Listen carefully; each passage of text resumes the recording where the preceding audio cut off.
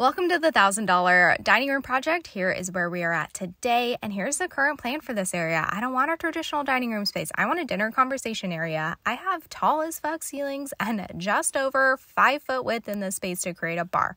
No, a fridge is not in the budget. What I'm doing is I'm getting the Billy Oxford system with extensions, painting them the same color as my cabinets, doing a peel and stick backsplash, and creating a fake counter with plywood and contact paper. I have been planning this for months.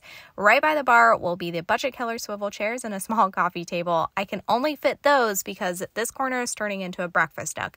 I have to keep an element of surprise for this project, but the good news is that my grandmother's table I redid last year turns into the perfect circle table. So it's staying. The gallery wall is moving though to the office, and it's getting replaced with a giant picture that matches the living room pictures better. There are a few more planned projects in here that we'll talk about eventually, but I'm so excited. Are you excited?